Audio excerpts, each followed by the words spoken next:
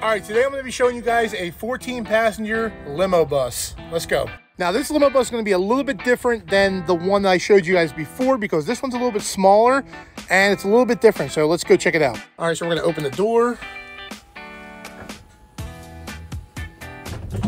All right, so we're gonna walk in and look, right when you walk in, there's a bar.